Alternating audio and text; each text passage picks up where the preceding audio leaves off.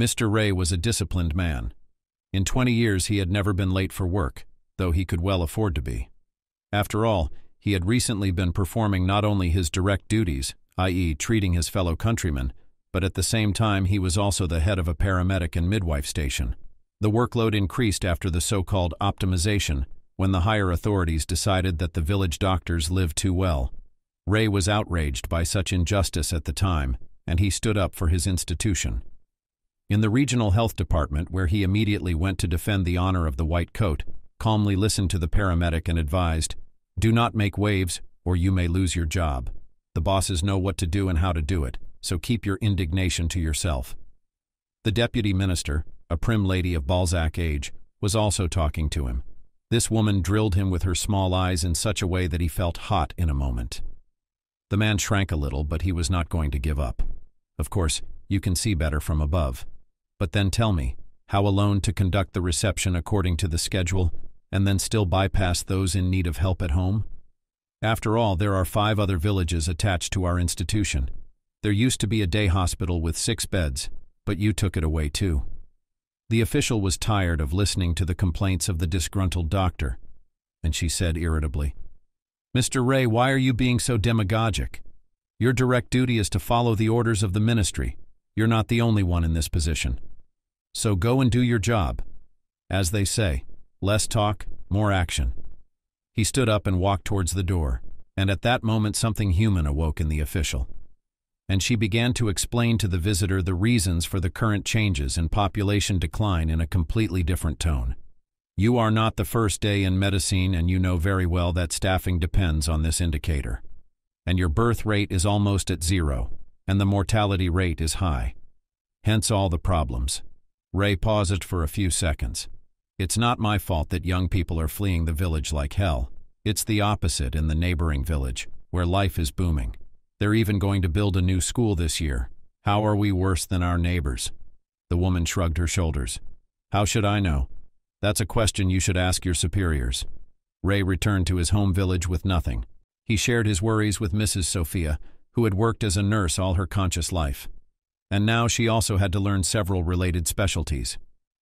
But the elderly woman managed to keep up with the receptionist, clean the building twice a day, and perform the duties of an administrator. After hearing the chief's report on the trip, she said with sadness in her voice, "Yes, now we are with you, Ray, as in the proverb, and the reaper, and the reaper, and the player. But don't get too upset, God willing. Things will change." But the Almighty didn't see their suffering. Or maybe he didn't see it yet. He's got plenty to do without Ray. At first it was very difficult to get used to the new rules, but again the omnipresent Aunt Sophia helped. "Ray, you shouldn't be wasting your legs, and you're not old enough to be running around on foot. Get yourself a motorcycle or, at the very least, a bicycle. That way you'll be able to attend to the bedridden faster. You won't have to go door to door all night." Ray thanked his assistant for the advice. "After all, you gave me the idea, and how did I not think of it myself? I have a bicycle, but it's very old. And you go to the neighboring village, ask Clara to order a bicycle for you." In the neighboring village there was a department store where you could buy almost any kind of goods. The clerk of the outlet went to meet the paramedic.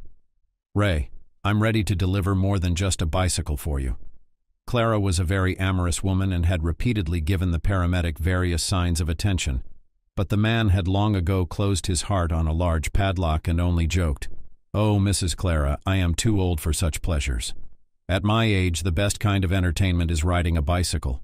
Don't be so hard on yourself, Mr. Ray. You're still a man in your prime."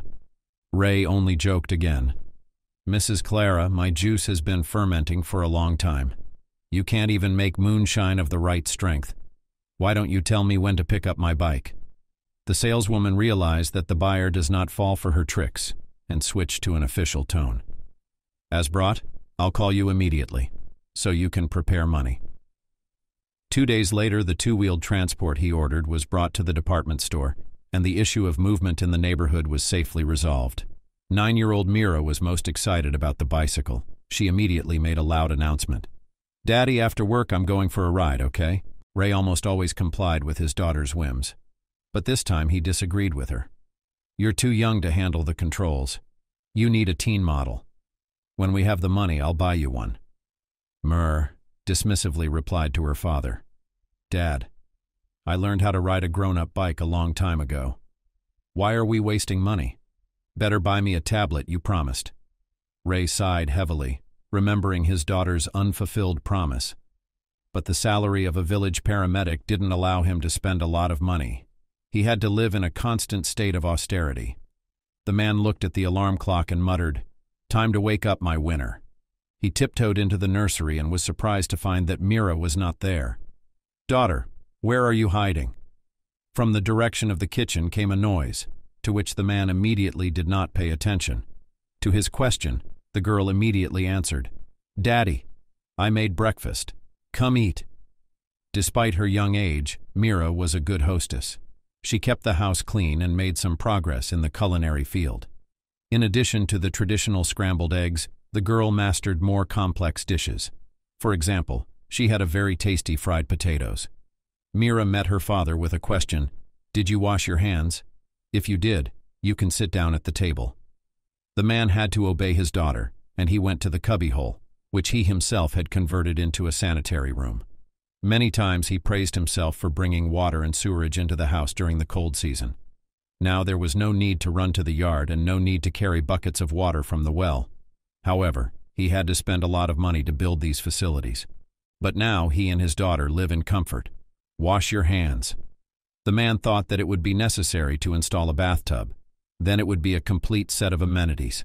When Ray returned to the kitchen, his portion was already on the plate. Mira nodded to him, wishing him a pleasant appetite.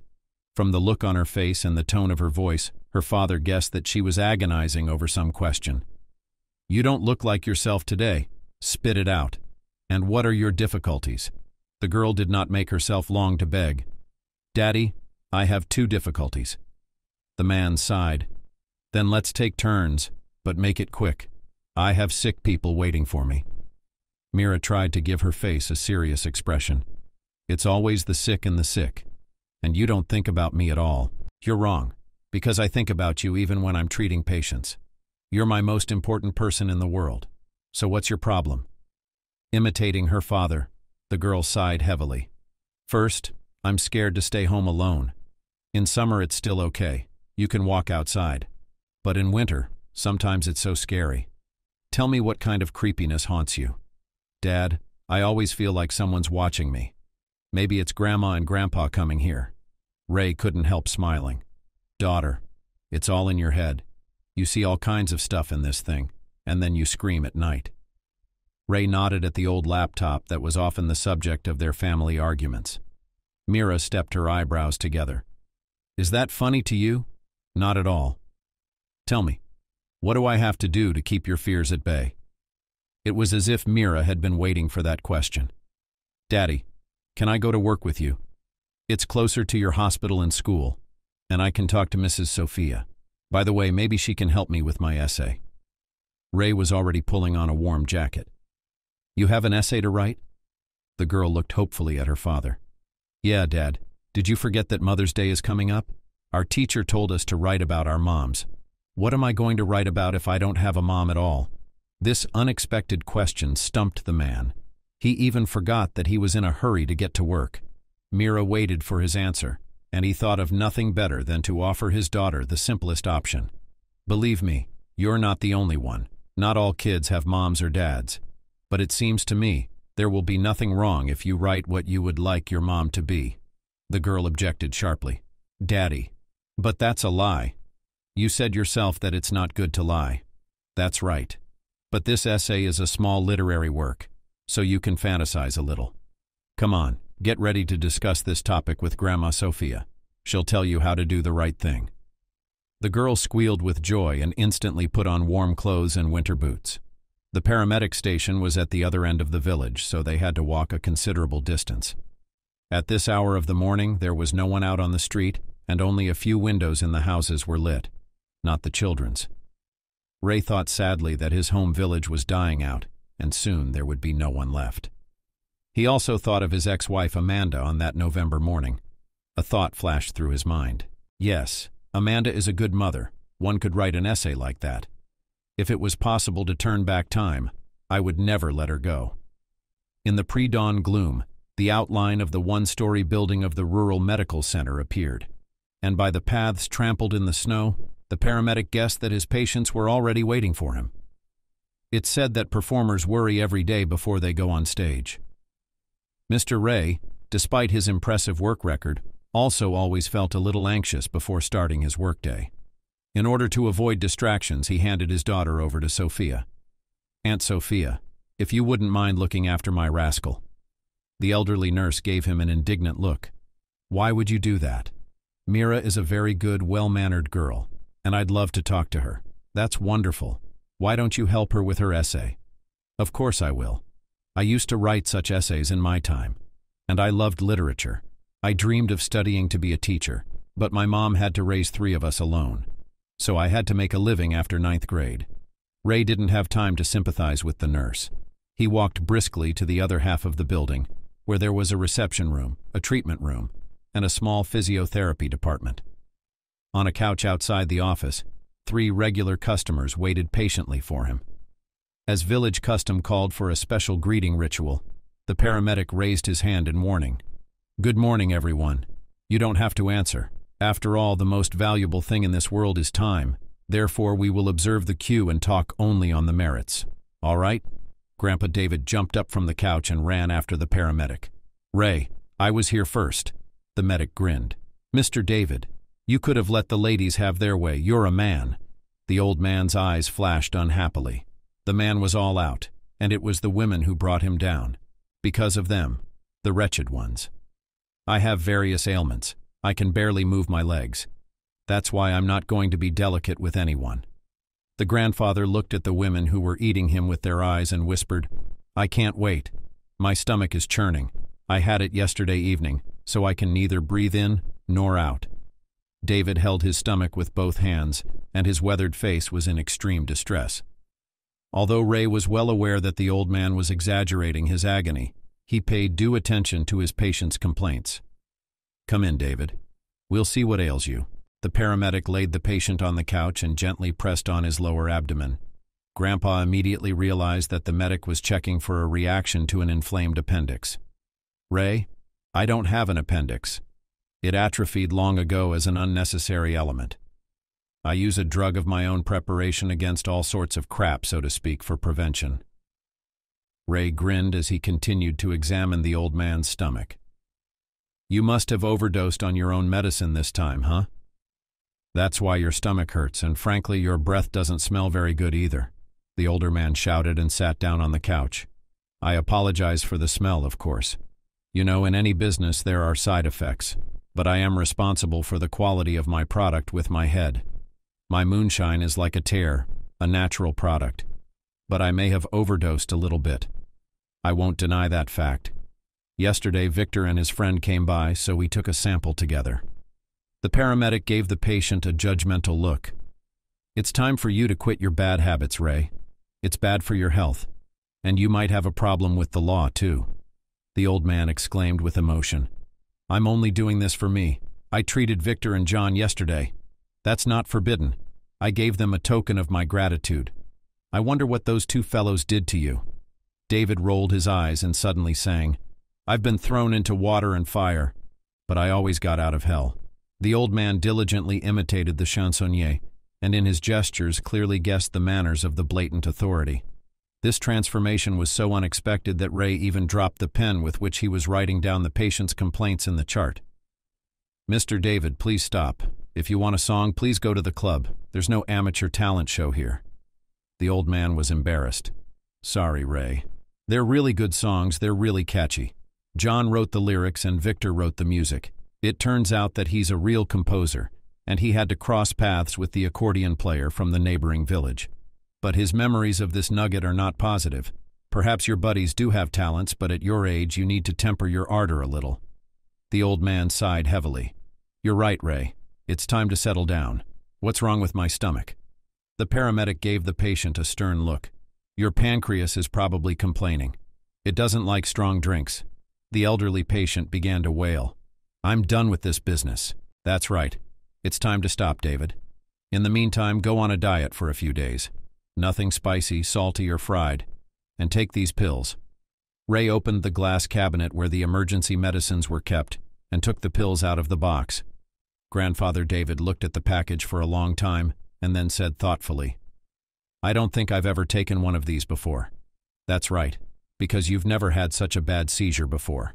If the pills don't help or it gets worse, call me at my home number. Of course, with your symptoms would not hurt to go to a full examination, but in our conditions it is impossible." The old man is tense. "And what happens if it gets worse?" "We'll have to go to the district hospital. There you will be examined and treated." Grandfather David instinctively grabbed his stomach. "I wonder if I'll get a bellyache." "It's not out of the question." The patient pulled his eyes out fearfully. "That's it. The grasshopper has played the violin. What do we do now?" Ray pushed the patient towards the exit. "You have to get treatment and follow all the recommendations. Dangerous acquaintances should also be avoided. That's it, not another drop. I swear on my mom." The paramedic smiled but did not remind David that his mother had long been buried in the local cemetery. He invited the next patient into the office, but both women were in no hurry to get medical attention. They gave David angry glances. One of them said prophetically, "It's not without reason that they say you can't fix a humped man in his grave.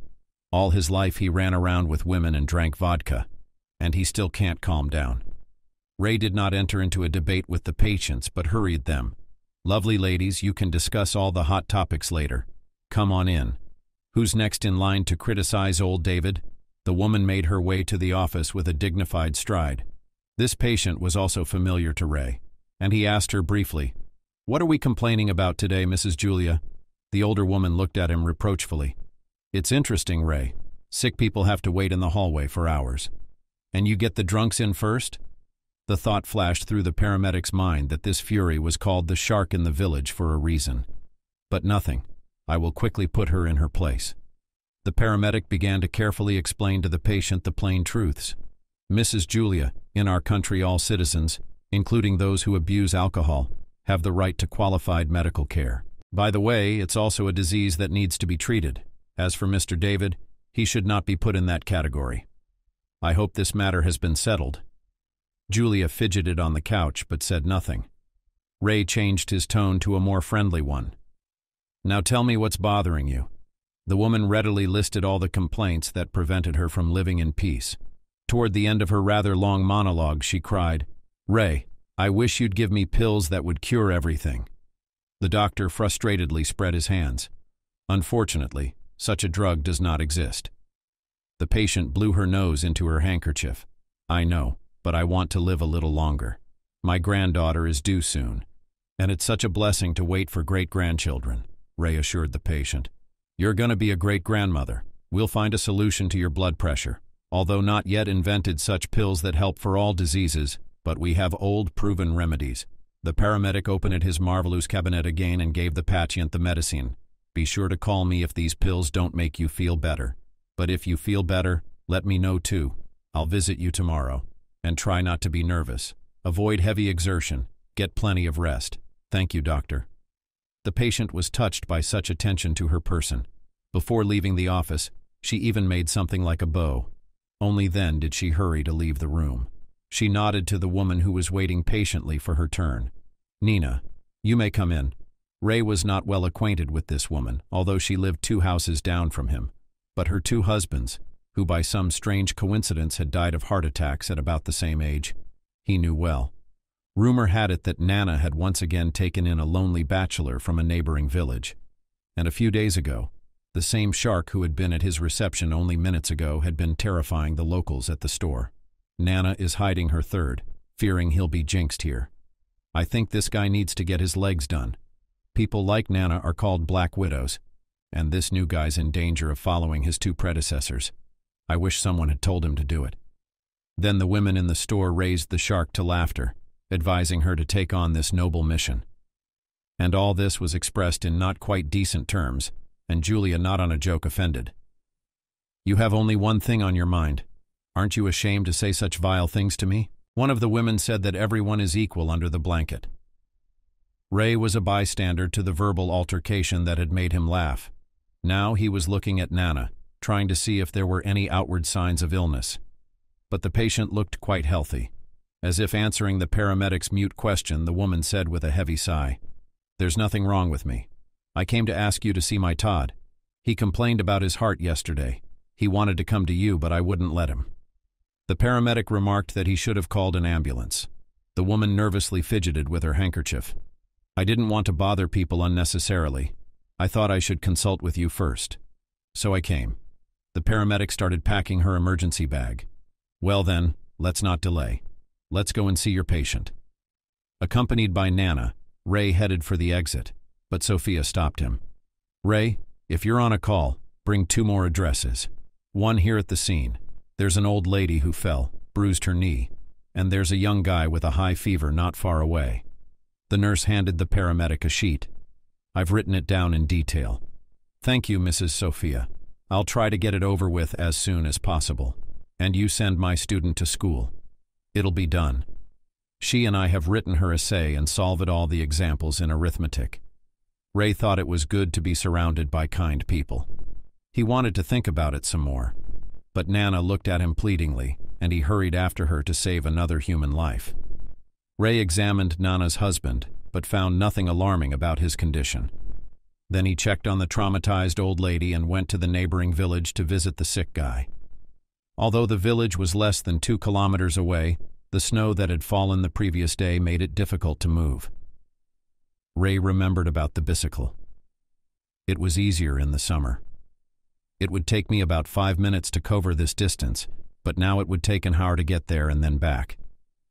He was really exhausted by the time he reached his destination. The boy's condition was also alarming because his fever had not been brought down. When the paramedic started on his way back, dusk was already beginning to fall. The man cursed in his thoughts.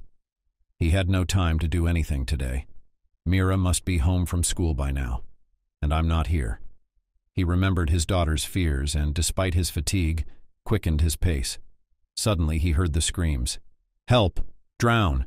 The paramedic immediately realized that the cry for help came from the river. He ran to the call, falling knee-deep in snow. About 10 meters from the shore, Ray saw a silhouette.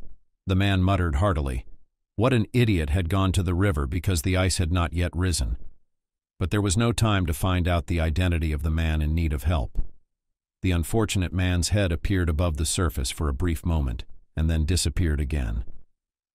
Ray had already had experience in rescuing drowning people, and at once concentrated on the important task at hand. He shouted to the injured man, "Just don't make a fuss and do what I tell you."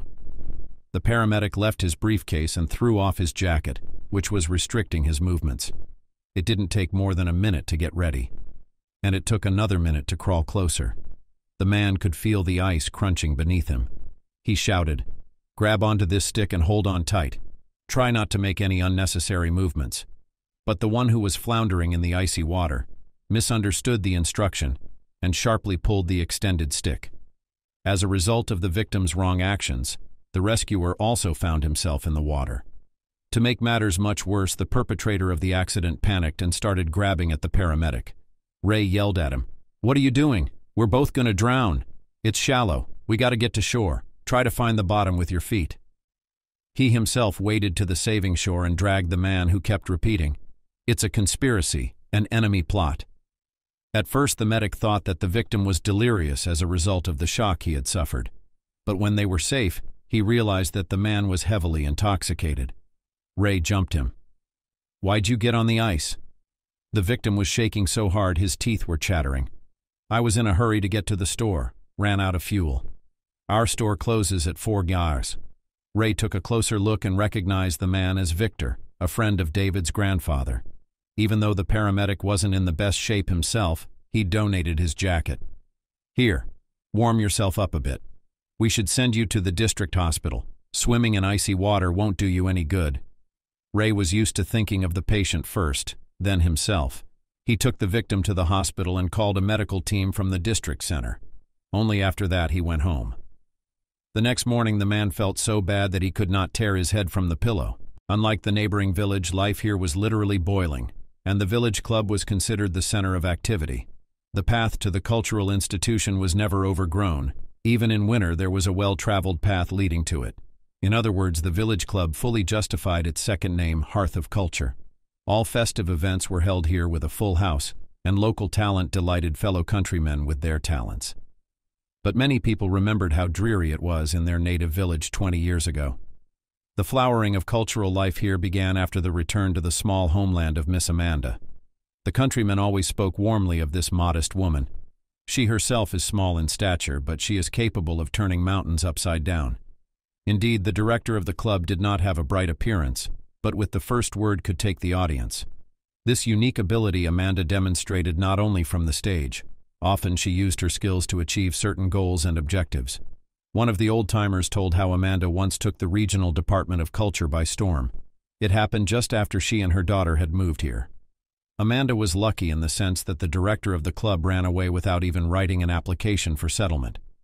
So the village cultural center was inactive. There was a huge hole in the staffing table for 2 months. No one agreed to take the vacant director's position. But Amanda had a desperate situation, and when the district offered her to go to the director of the club, the young woman gladly agreed. Of course I would. She was happy that the employment issue had been resolved so successfully because her parents' house was small, and 3 families could fit into it with great difficulty. Her younger brother, with his wife and small child, also lived under the wing of the ancestors on the grounds of housing inconvenience. Already in the first weeks after Amanda's return, the family began to flare up serious scandals. The main provocateur of scandals was the brother, Leonid. He reproached his sister for her frivolity. "Why did you leave Ray? A normal man, a paramedic. Everyone respects him. He had a little fling, that's no big deal. You should have forgiven and forgotten. But you decided to show your pride. And as a result, my parents and my family are suffering." Of course, the suffering of his older sister Leonid did not care at all, and he daily expressed her discontent. Soon the process was joined in brother's wife Irma. The girl expressed her resentment not only to Amanda herself, but also to her daughter. Katerina was only 3 years old, and she did not understand why Aunt Irma scolded her. It got to the point that the little girl started to cry when her aunt appeared. Her parents pretended nothing was going on, and when Amanda asked her father to intervene, he answered her rather rudely. "Leonid is right. You shouldn't have jumped out of your seat. I don't know what you've been missing. Her husband has a huge house and a good job." Amanda did not listen to her father and left her parents' house together with her daughter. She found a temporary shelter with a school friend, but she realized that she could not stay with her forever. So she gladly agreed to become the director of the club. But after taking inventory, Amanda's joy instantly faded. Not only was the Hearth of Culture building a sad sight, but inside it was in total disrepair.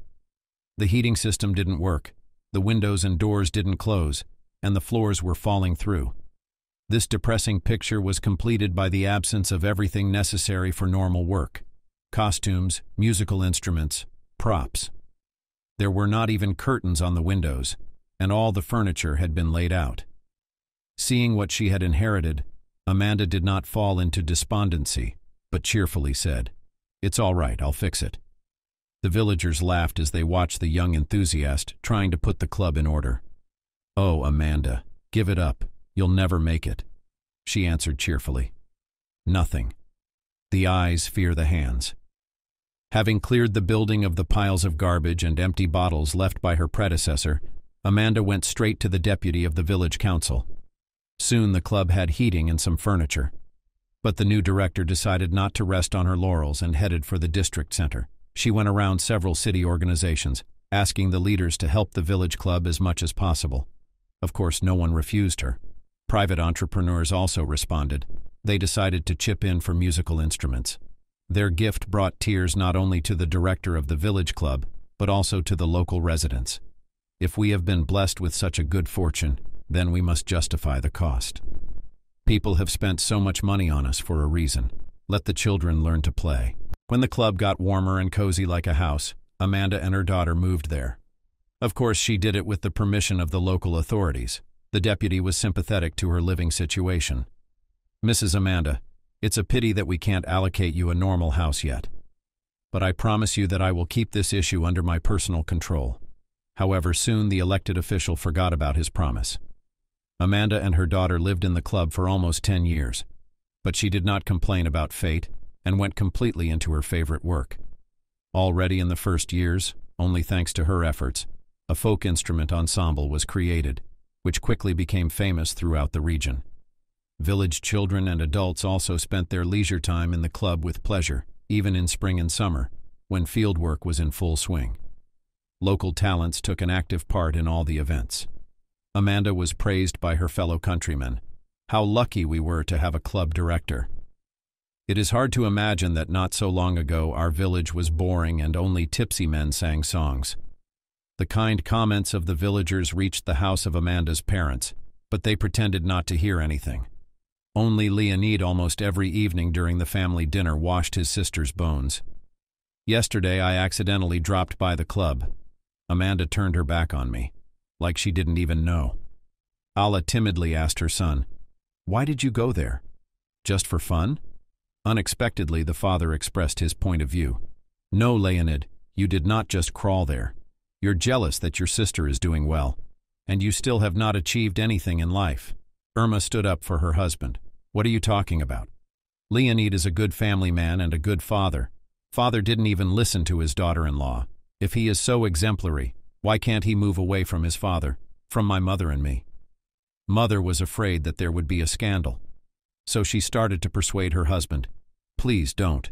Leonid has temporary difficulties. Soon everything will be settled.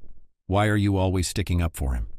The man is already more than 30, and he still hides behind mom's skirt. But after he got married, he got a second skirt." That was a clear indication of Irma's willingness to protect her husband. The father of the family was not on a joke, so the rest of the household remained silent. The man ended his accusatory speech with a confession. "Unfortunately, I can't be proud of my son. But I'm very happy for Amanda, and I'm pleased that people speak well of her. It's a pity that I fell under your bad influence and, in fact, threw my daughter out of her home. This act does not give me peace." Leonid threw his father with a grin. "So go. Fall at the feet of our queen." The father clenched his fists. "It's none of your business. When the time comes, I'll go and apologize to Amanda. She's a strong woman. You should look up to her, not judge her." The Regional Department of Culture also advised to take an example from Amanda. After all, Amanda proved herself not only as an excellent organizer, she was also very resourceful when it came to the prosperity of the cultural institution assigned to her. Many difficulties the director of the village club could eliminate by her own efforts, but sometimes she had to resort to unconventional ways. Everyone was in a quandary when suddenly the folk instrument ensemble was invited to participate in a state fair. Amanda was at a loss. What are we going with? We don't even have proper costumes, let alone instruments. Her deputy and artistic director came up with an idea, something we could buy.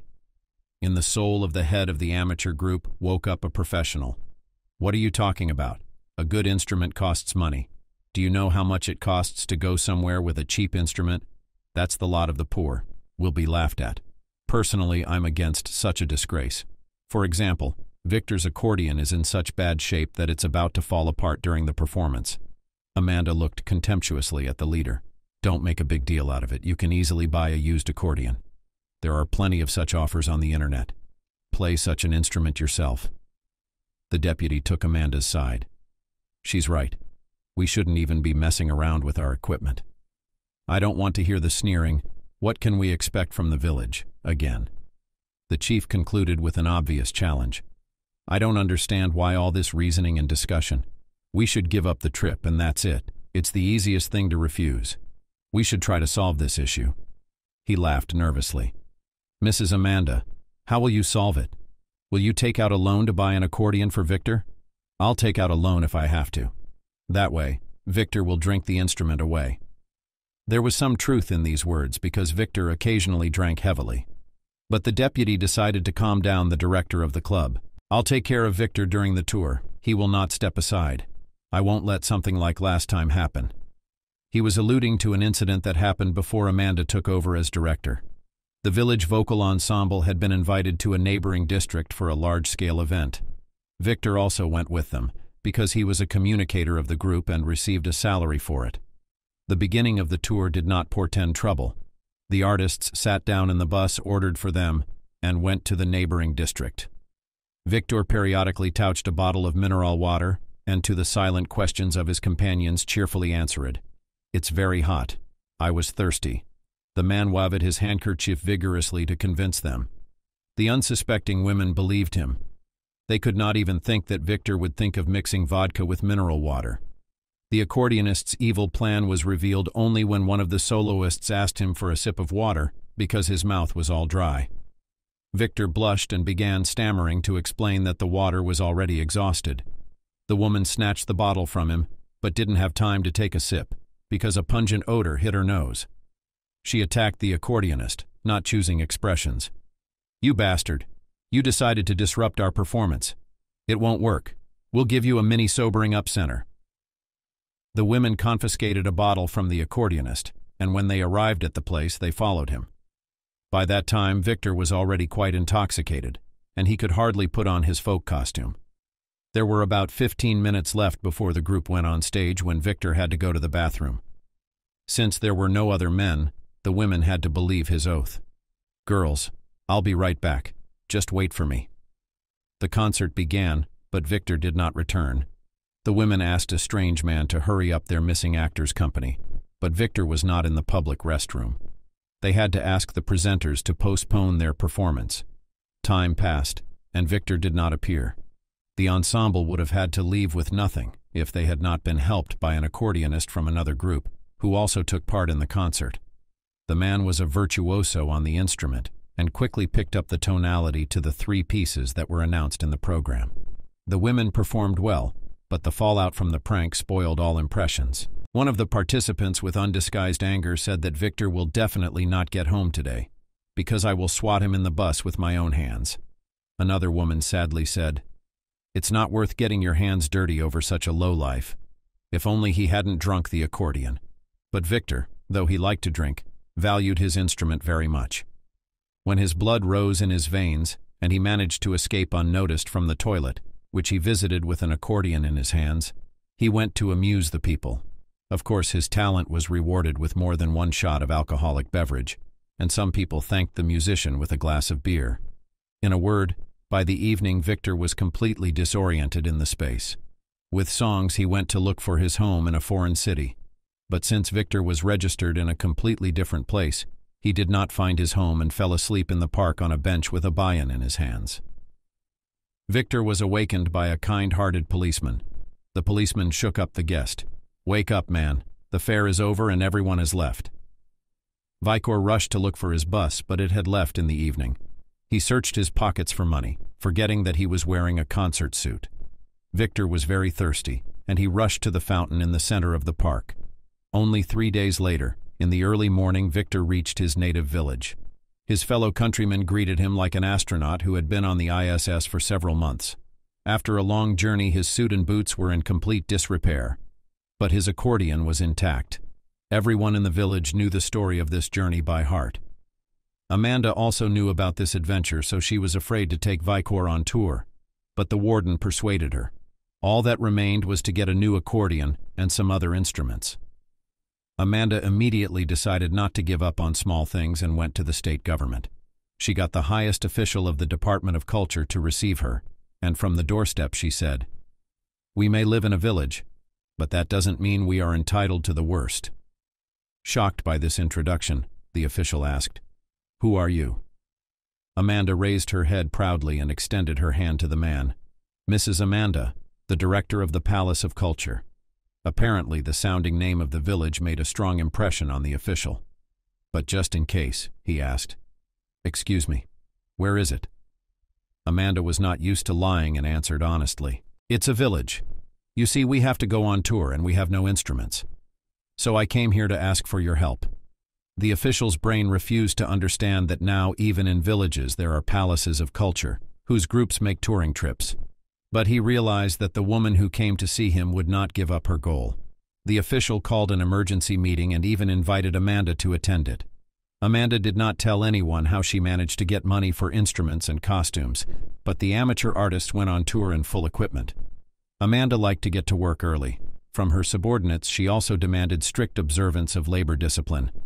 Of course, not everyone liked it, but most of all resented the established order of the deputy. Our Amanda doesn't know how to get a rise out of her superiors. Probably just wants to get to the top. Maybe she'll earn a heroine star on her chest.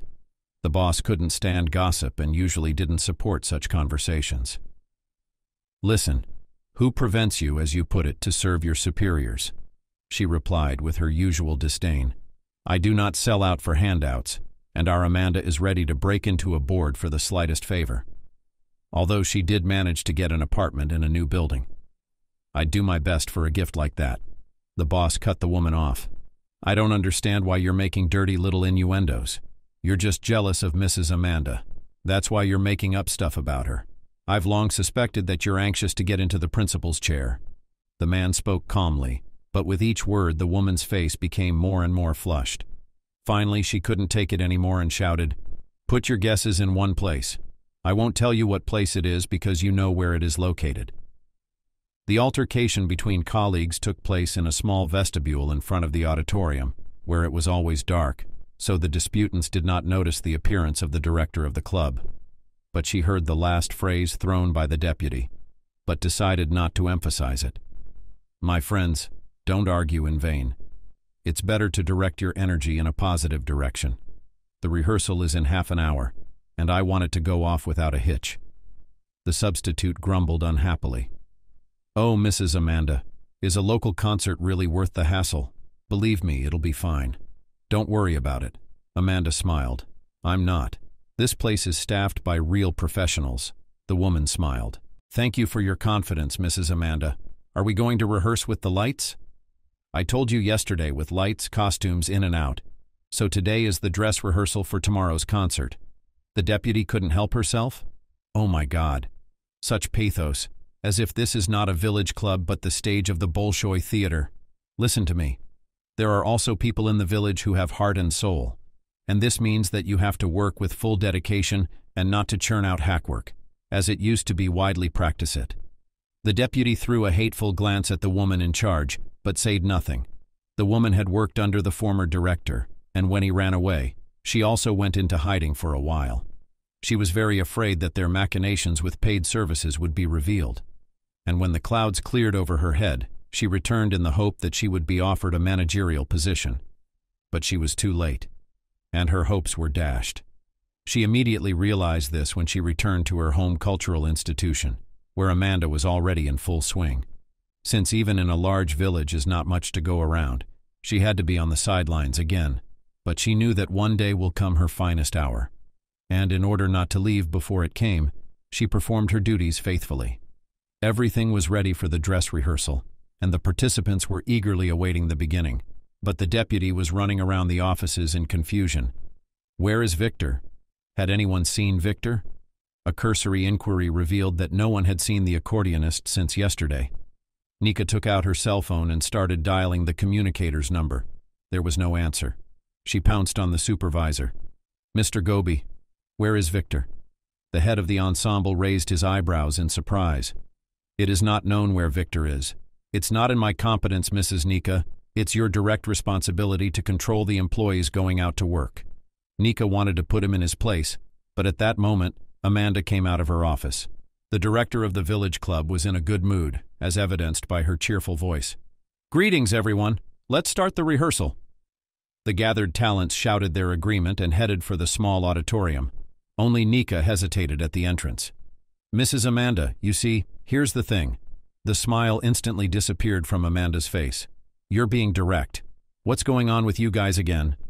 Victor didn't show up. Where is he? I have no idea. Maybe he's sick. How hard could it have been to find out before rehearsal? Why do you always put me on the spot at the last minute? Amanda tried to restrain herself, even though it was very difficult. You know that teamwork requires everyone's full commitment. Nika was annoyed by everything, the director's cautionary tone, Victor's disappearance, and the amateur performers yelling backstage. She defiantly declared, Well, yes, I'm the weak link here. I'm the one causing all the trouble. Amanda sharply interrupted her subordinate. Mrs. Nika, stop being hysterical. We'll rehearse without Victor. But you try to find out what's wrong with him. Maybe the man is really sick, Melnikova asked confusedly. What about the concert? Who will accompany Victor instead of him? You seem to have the impression that this is your first day as artistic director. I advise you to always work out a few alternatives. This is a very useful practice in case you suddenly have to change the program for some reason. Of course, it will be a pity if Victor doesn't show up tomorrow, but we won't cancel the numbers with his participation. We'll put on a minus phonogram. Nika stared. But we haven't rehearsed with minus. There's still time till tomorrow. That's what you'll do right now.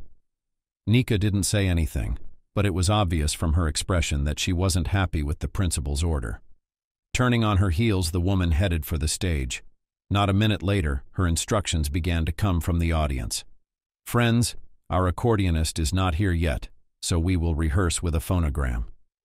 The singing group was dissatisfied with this decision, so we had to intervene. Don't make any noise. In the life of an artist, there are often unpredictable circumstances when it is necessary to make urgent corrections. This is exactly the case with us. Our orchestra will also have to change something in the program because of Victor's absence. Again, there were murmurs of discontent. But soon the phonogram sounded and the vocalist sang. Amanda's cheerful voice cut into the sound of the popular song. My dears, cheer up.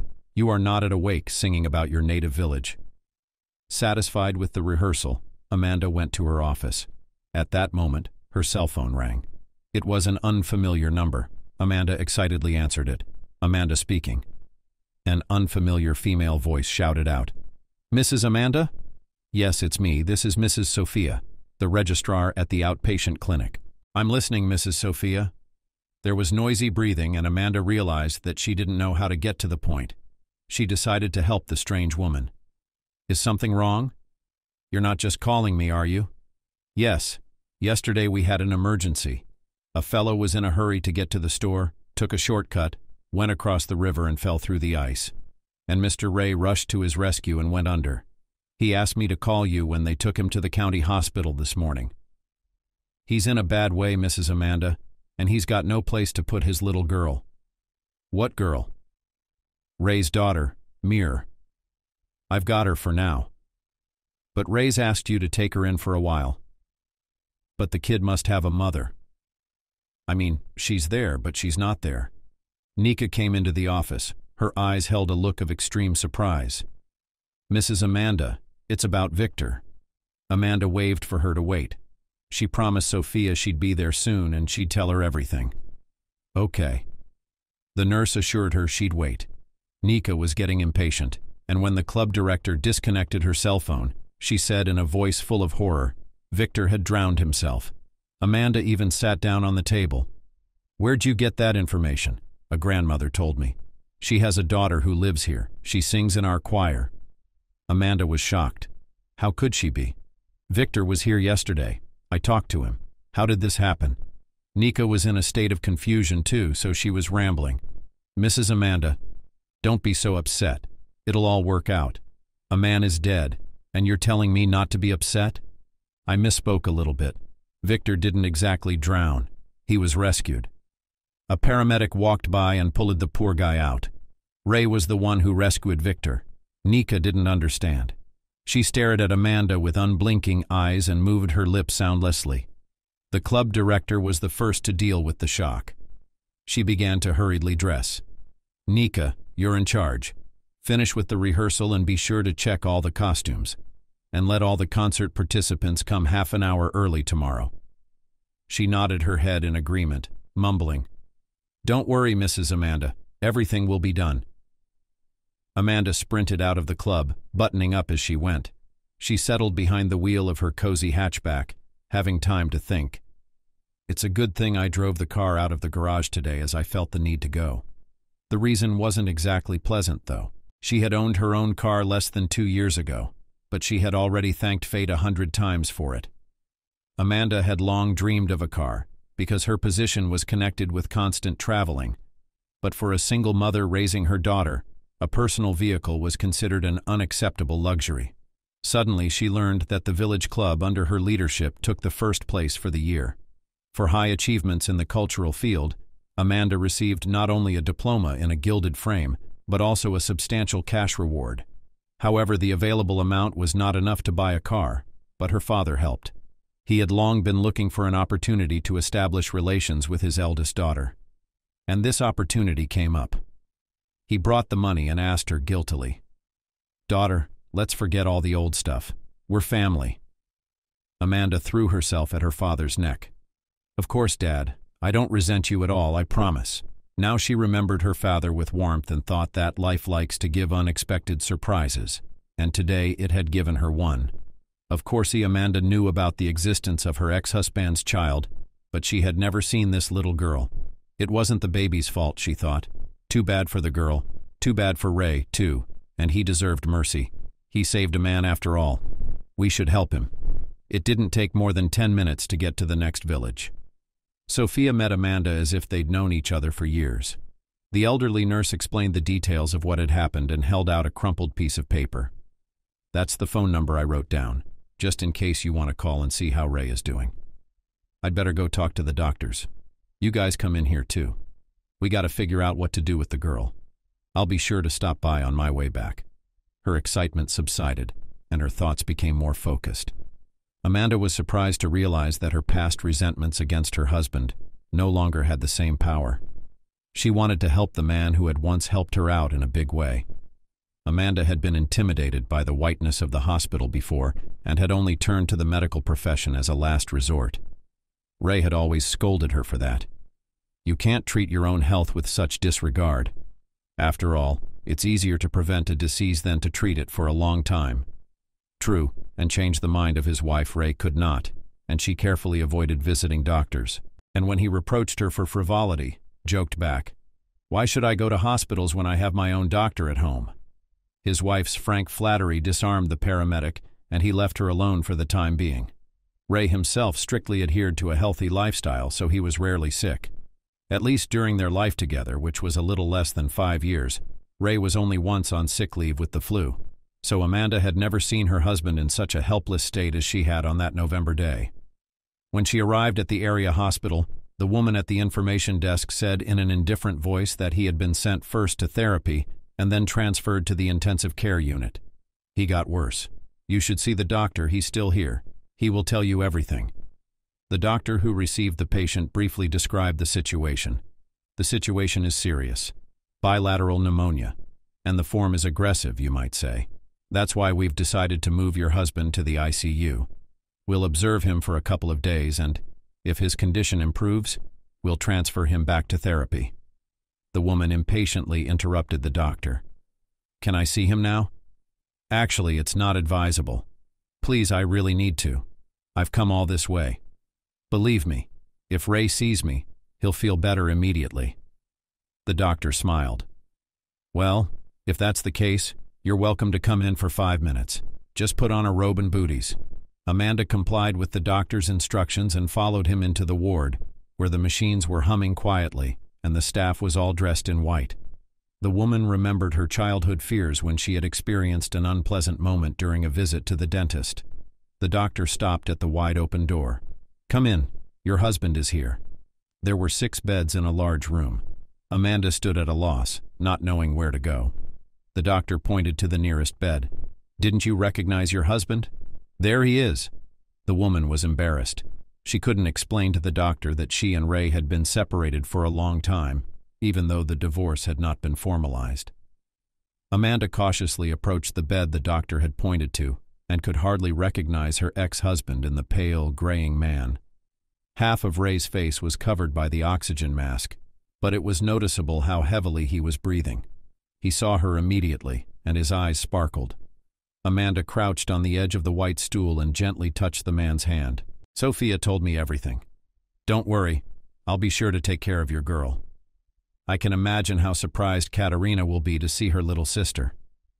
The corners of her lips lifted beneath the mask, and Amanda realized the man was smiling. He tried to say something to her, but she stopped him warningly. "You don't have to say anything. When you're fixed, you'll say anything. The main thing is not to think about anything bad and get better quickly. If I can, I'll come by tomorrow after the concert." "Thank you." The patient raised his eyebrows in surprise, and the woman explained with a smile. "You saved our accordionist. Though he drinks a lot, he's a real talent. They say God kissed." A familiar doctor appeared in the doorway. Amanda realized she had to leave. She squeezed the man's hand and said softly, "Get well, Ray. See you later." All the way back, Amanda thought about her failed family life. She had been dating Ray's brother for a long time. They were already thinking of getting married, and the young man decided to get a job in the merchant navy to earn some money. The last day before the long voyage he was to take, they spent together. Rick drew her pictures of their happy future. "You and I are going to have 3 kids, and you're going to do all the housekeeping, and I'll be the one earning the money for our happy life." Amanda believed it would be exactly as Rick planned, but he left and disappeared. He didn't write or call not only her, but also his parents and brother. The girl was in total despair and decided that the beloved found another. She very much experienced the betrayal of the man with whom she was going to live her whole life. In that difficult period, she was very much helped by Ray. He not only supported her morally, but also decided to save the honor of the deceived girl when he learned that she was pregnant by his brother. Amanda still remembers the words he said then. "I will never hurt you, and I will love your child as my own." The girl knew that Ray's younger brother was in love with her and was making such sacrifices for this bright feeling, though she had no such feelings for him, accepted the sacrifice. At their wedding, the 2 villages partied. Amanda believed that only happiness awaited her in the future. After all, Ray was a kind, responsive man. He tried to prevent her every wish, and his profession was honorable, for which he was respected by everyone in the neighborhood. But the idyllic period did not last long. Almost immediately after Katerina's birth, Ray became completely different. His complacency disappeared, and he began to reproach her more and more often with having covered up her shame.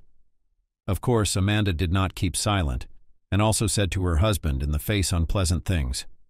Scandals became more frequent in the family, and later Ray stopped sleeping at home.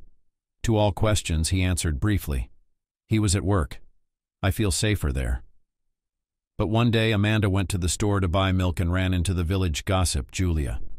At that time, the woman was still sturdy and looked young, but the nickname Shark was already firmly attached to her. Julia expected an apology from the young mother, but Amanda was so engrossed in her own unhappy thoughts that she walked to the counter after the confrontation.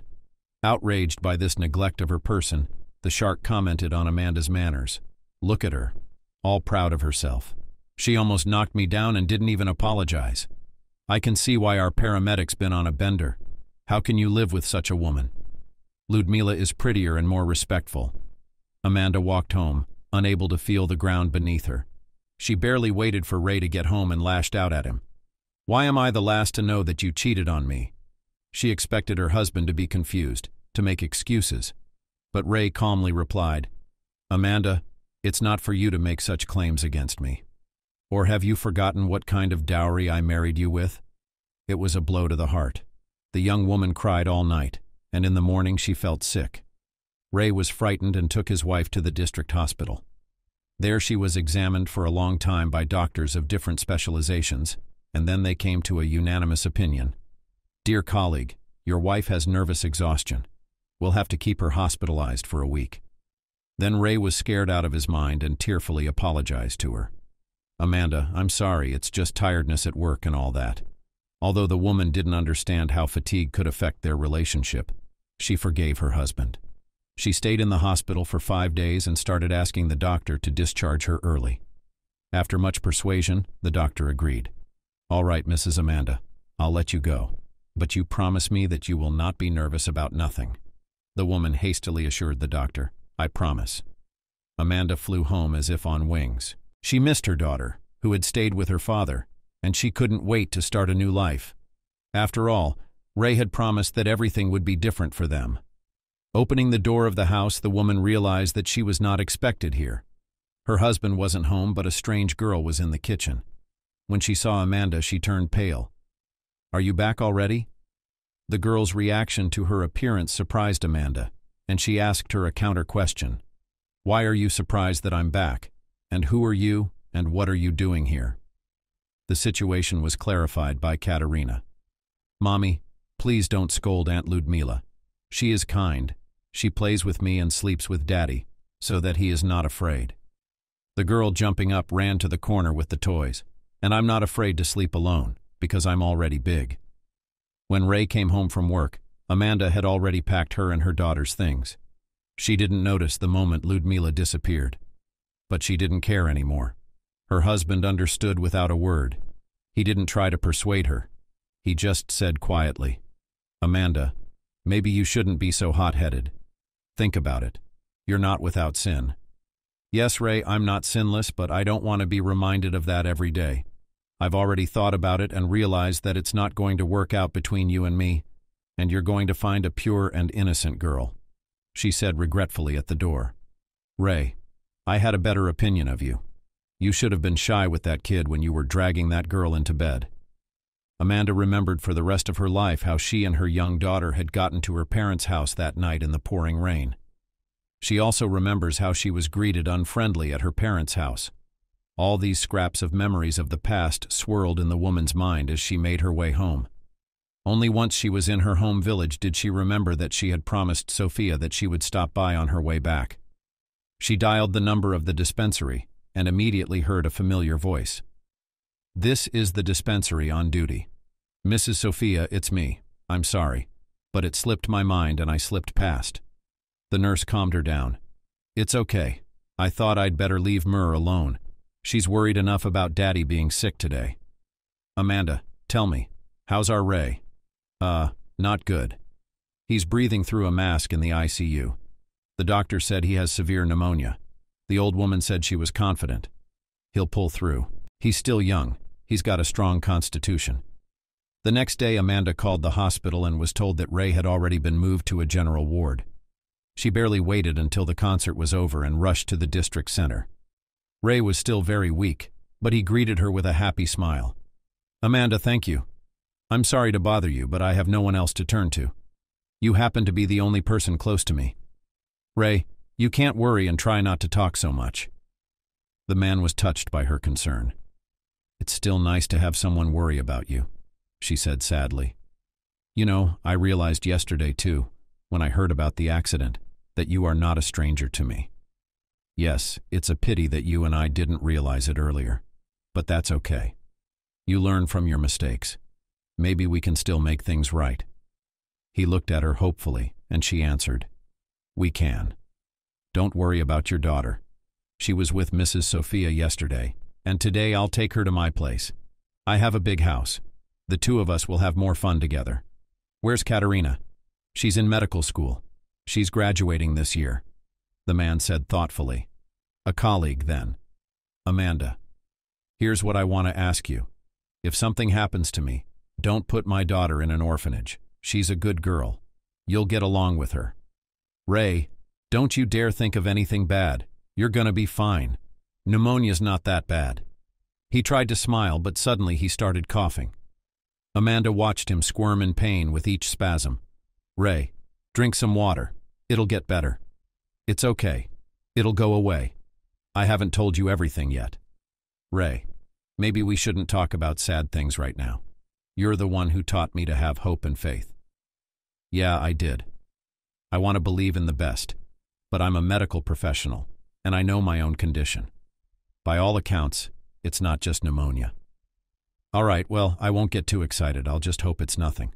But just in case, I want you to know that I've signed the house over to you. I made a will a long time ago, back when Mira's mother left." Amanda could see that the man was completely powerless.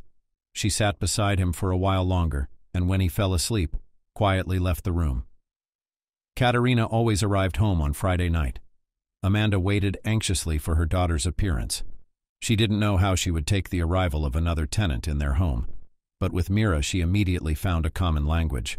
The girl willingly told her about her school friends and even showed her essay, for which for some reason she was given a bad mark. "I don't know what Mrs. Angela didn't like. I got it right. Would you like to read it?"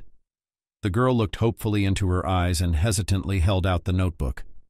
Amanda smiled. "I'd love to read your creative work. I used to love to compose too. I even wrote little stories." Amanda read the girl's revelations and could hardly hold back her tears. Mira admitted in her essay that she had no mother yet, but a very good father. And he is good because he treats people. Also, among the worthy qualities of her father, The girl mentioned his ability to braid her pigtails and cook delicious porridge with raisins. The woman felt that Mira was watching her expression. When she returned the notebook to the girl, she asked, "Did you like it?" The woman couldn't help herself and hugged the child. "I liked it very much." "You wrote everything right. You really have a wonderful daddy," the girl remarked philosophically. "Of course it would be much better if there was a mom, but I don't remember her at all, because I was very little when she left. I've asked Daddy many times where she went, but he won't tell me the truth." Mir thought for a while, and then she said thoughtfully, "At first I thought she was sick, and that's why she couldn't come. But people get well after they're sick. That's what Daddy says." Amanda really wanted to know everything about the mother of this cute little girl, but she didn't want to traumatize the child with unnecessary questions. She decided to find out the details of the girl's fate from Sophia. The nurse didn't have to beg twice and told her everything she knew. "Oh, Amanda, there's such a murky history with Mira's mom. Her name is Sarah. Last name's McMillan. I don't know where she's from, but she showed up here after she got out of juvie. I don't know exactly what they put her in there for, but people said she was a burglar. She'd pick up a lonely old lady in the park, talk some sense into her, then grab her bag and run. Why did she come to your village after her incarceration? Her aunt lived here. Quiet woman, never hurt anyone, took Sarah in out of pity. Sarah looked like a noble girl. Men prayed for her, but she wouldn't do anything. We had an outpatient clinic back then, and we didn't have a second nurse. Ray took pity and got this Sarah to work for us, and then they got together. But Sarah didn't last long, because they're not suited for family life. Mira was about 1.5 years old when the guy showed up, all tattooed. He took Sarah away. We never saw her again. My aunt was very worried about her niece being so shameless. She probably died about 2 years ago. That's the story. Amanda, why don't you tell me how Ray's doing?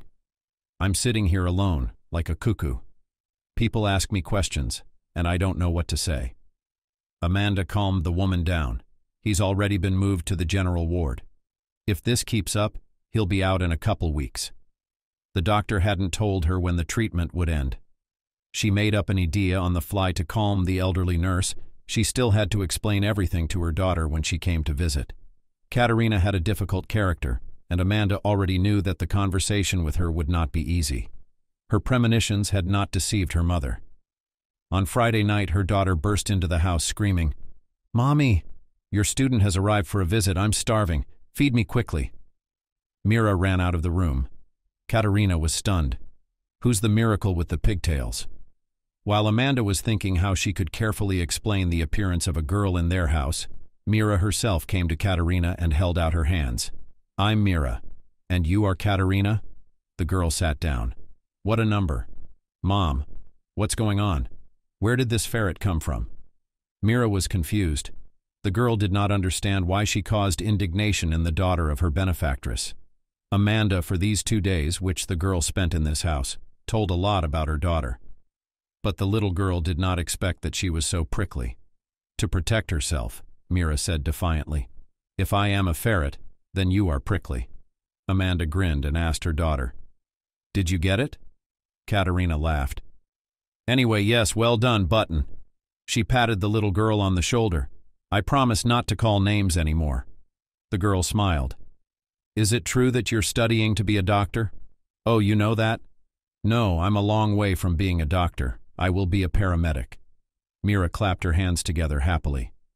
"My dad's a paramedic." The smile fell off Katerina's face. "I think I can guess who this lovely creature is." Amanda gave her daughter an expressive look, thus preventing further questioning. She sent Mira into the kitchen. "Baby, put the kettle on, please. We're going to have dinner now. Katerina will wash her hands and we can sit down at the table." She followed her daughter into the bathroom and whispered fervently, "Katerina, spare the child.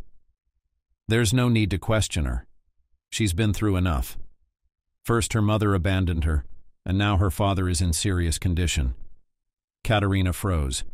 "Daddy's sick?" "Yes. He fell through the ice. He was rescuing a drunk. He was in intensive care at first. But yesterday, he got better." The girl looked thoughtfully at the stream of water. "You know, Mom, I don't have any feelings for this man. No pity, no hatred. It's empty. Amanda, please. And she looked at her daughter. Katerina, you can't do this. You're a medical student. You're supposed to be merciful. Was he merciful when he kicked us out of the house? Don't shout. Dad didn't kick us out. We left on our own. I don't know why you're defending him and why you brought that girl. He asked me to. Mom, I'm amazed at how naive you are. Have you forgiven him for everything? Katerina, please don't yell. I'll answer your question this way. You have to know how to forgive. You can't carry a stone on your soul all your life. And besides, I'm also guilty of many things. You just look at things differently now that you're older. The bathroom door opened and Mira's smiling face appeared. The kettle was already boiling. Enough talk. Go to dinner. Katerina grinned. Quickly, she got used to it. Mom, and what do we belong to each other? Half-sisters. We have the same father, but our moms are different. That's funny. This conversation with her daughter had left an unpleasant residue on Amanda's heart. Of course, she knew that one day the moment would come when she would have to tell Catherine everything. But she hadn't expected that moment to arise at such an inopportune time. Already in complete silence, Mira looked back and forth at Amanda and Katerina. She sluggishly scraped her fork on her plate and refused tea and cookies. Amanda tried to lighten the mood and asked cheerfully, Girls, what shall we do after dinner? Katerina got up from the table. Personally, I'm going to bed. You guys have your own fun, Mom. I hope my bed isn't taken. No, it's not. You can go back to sleep. Worrying thoughts kept her awake. For the first time in her life, she didn't know what to do next. If she made one wrong move, it could be irreparable. She couldn't break her promise to Ray. But Katerina was also understandable, because she remembered the night when they had walked to the neighboring village in the pouring rain. Amanda did not notice how she fell into a restless sleep. She was being chased by some strangers. They were yelling at her, accusing her of something, but she couldn't hear them. The night terrors were cut short by the ringing of a cell phone. Amanda glanced at her watch. It was only 6 o'clock. Who needed her this early? A pleasant female voice answered the phone. Mrs. Amanda. Yes, it's me. It's the hospital in the neighborhood calling for you. Her heart froze for a moment, then began to pound at a frantic pace. She already realized the worst had happened, but she asked anyway. Did something happen to Mr. Ray? Yes, he died half an hour ago. I'm sorry to have to tell you this unpleasant news. How could it be? I mean, everything was fine yesterday. We were talking to him, and he was joking. The doctors tried to save him, but they couldn't. She did not let go of her cell phone, which was still ringing, but it sounded like a bell. They were deafening, making her heart clench. Her lips were still whispering. How could it be? After all, he felt quite well. There were no other thoughts in his head. They appeared later, when the woman realized the depth of the grief that had befallen her. Despite the years apart, Ray had remained close to her. Especially those few days that had been the last of his life had brought them closer together. Amanda remembered their last conversation in the hospital room and burst into tears. Ray, why did you have to die? I mean, we had such a good talk. I was hoping we could glue this broken cup back together. I was hoping I'd get a piece of simple womanly happiness. You're dead. The whole village saw the paramedic off for the last time. People from neighboring villages came to say goodbye to the deceased. Women were crying, and men kept a mournful silence. Only Victor cried without shying away from anyone. When the time came to say kind words about the deceased, the accordionist swore. He saved me, but he himself died. I swear in front of everyone that I won't take another drop in my mouth. Victor fell on his knees in front of the coffin. I swear I won't drink again. If I break my vow, then I won't live. Victor's speech touched everyone present. Even Grandfather David wept. Many kind words to Ray were said by colleagues who arrived from the district. Everyone expressed words of condolence to Amanda, and it didn't seem strange to anyone. Only Katerina asked sadly after the ceremony, Mom, why did everyone come to you? You've lived apart for so many years. The woman grinned bitterly. We were not officially divorced, so it turns out that I am now a widow. So Mira is my illegitimate daughter. Both women simultaneously looked at the girl, who was standing a little farther away from them. She was staring fixedly at the fresh mound covered with wreaths, but she was not crying. Katerina approached her and gently touched her shoulder. Sis, let's go home. The girl shook her head and jumped up cheerfully. "No, I'll wait here," Katerina asked in surprise. "What will you wait for? When Daddy wakes up? After all, he was not buried for good. It's all pretend." Katerina felt uncomfortable. She hugged the girl. "Only in the movies, but in life it's real." Mira looked at Katerina so that she ran a shiver. "Now I'm an orphan? Drop the bad thoughts. You have me and your mom. But Aunt Amanda is your mom, not mine. You can think of her as your mom. I do. I've never lied to a baby.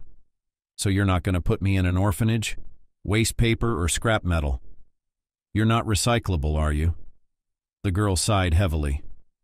"I guess not. It's good that you won't give me away. They told me at school yesterday that they were going to send me to the orphanage."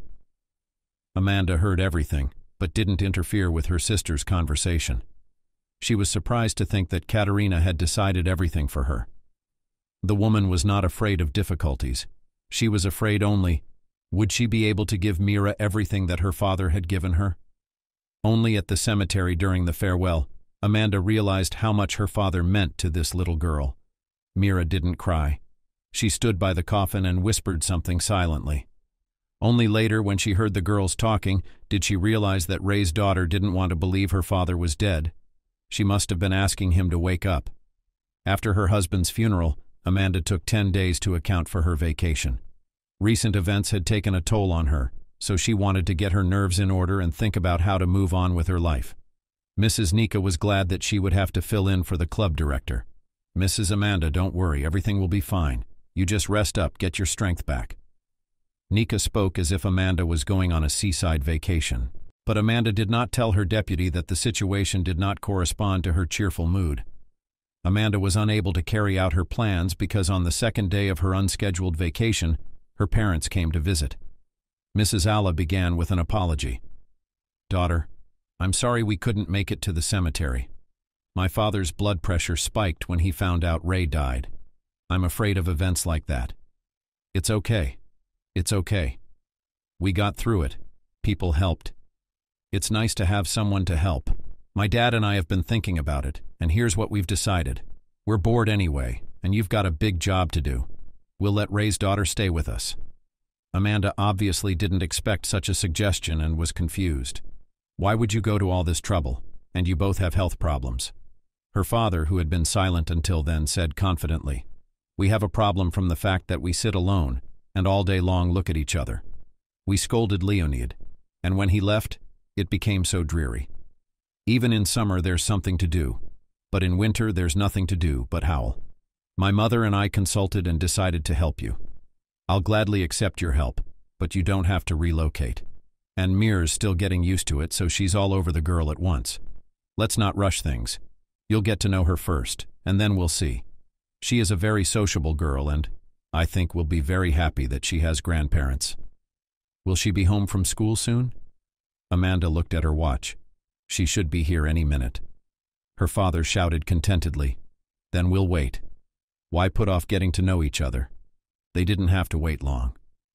Mira came home from school in high spirits. She washed her hands without hurrying, and only then made her way to the living room where Amanda's parents were waiting anxiously for her. At first the girl was confused. She did not expect to see guests, but as a well-mannered person should, she said hello. The husband and wife also greeted Mira. After the traditional ceremony, there was silence in the large room. It was up to Amanda to set the stage.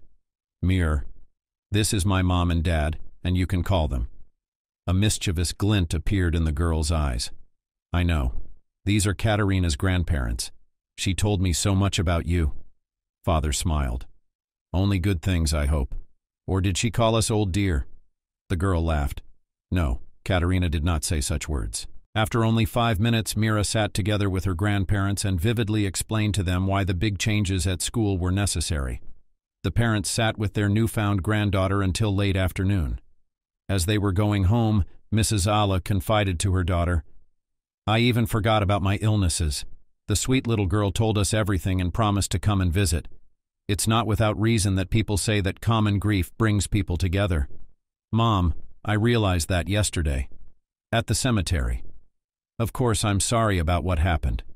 Ray said so many nice things to me, hoping that we could get back to normal. Allah understood her daughter perfectly. Nothing, Amanda. There will be a holiday on your street. You're still a young, interesting woman. Before going to bed, Amanda went over the events of the last few days again, but she didn't feel the same longing as before. As she fell asleep, the woman thought that while she was on vacation, she should visit Ray's house. There was no way anyone would want to check what the dead man had left behind. The next day, Nika called and shouted into the phone, "Mrs. Amanda, the inspectors are coming, so your presence is requested," Amanda promised. "Okay, I'll be with them shortly." The club was often visited by different commissions, so Amanda was not afraid of such visitors, because she always had something to show and something to treat the guests. After the call, she also took out a box of chocolates and a pack of good tea. But the inspectors arrived just before lunch. Amanda took them to a separate office where folders with reporting documentation were already prepared. But the woman who headed the committee said with a smile, "You must have been misinformed. We did not come to check you, but to learn from your experience. Everyone in the region praises your Museum of Folk Crafts, and we would like to create a similar one." In the early years of her work, Amanda began to collect various old utensils, dishes, irons, tablecloths, furniture. Many villagers brought her rare items themselves. At first, all these valuables were placed in one room, but people kept bringing all sorts of things, and it was necessary to think about expanding the space. That's when Amanda had the idea to create her own museum. The two rooms had to be combined, and the wall between them had to be torn down. The head of the municipality came to the opening of the museum and even gave a fiery speech. "It's nice that we have real enthusiasts working in our village. Their example should inspire others. After all, they are the initiators of a very important cause, because they are trying to preserve for posterity the richness of our traditions." Mr. spoke a lot and with pathos, and the journalists who arrived with him recorded and filmed everything. Amanda also received a small fee for the opening of the museum. But that was the end of it. Once in a while, school children from the district center came for excursions, but no one was willing to adopt the experience. The guests kept asking questions, and Amanda thought she would have to change her plans again. It was only in the evening that she managed to get the guests out. So the trip had to be postponed. The next day she had to run to the club again because Nikki had urgent business to attend to. Then there was a flood at her parents' house, and she had to run around the village looking for the missing locksmith. Only on the very last day of the vacation, Amanda managed to escape to the neighboring village to check the house of her late husband. But when she reached her destination, she was surprised to find that someone had already been here. From the gate to the house stretched 2 chains of fresh footprints, and a shadow flashed through the window. A thought flashed through my mind. It's a burglar. We should call the police. But she didn't know where the local law enforcement officer lived. While I'm looking for him, the perpetrator might get away. That's okay. I'll take care of him myself.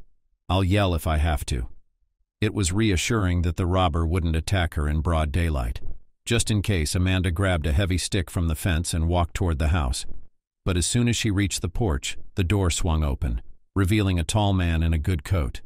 His face was half in shadow, so the woman could not get a good look at the stranger. She was the first to ask, "Who are you and what are you doing in someone else's house?"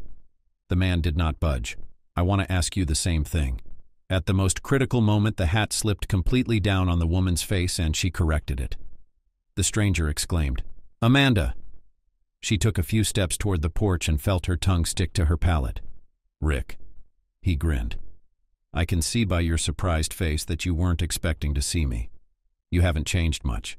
Even your hair is the same as it was 20 years ago." A past resentment stirred in her heart, and she remarked not without sneer that you're still as cocky as ever. You haven't changed a bit.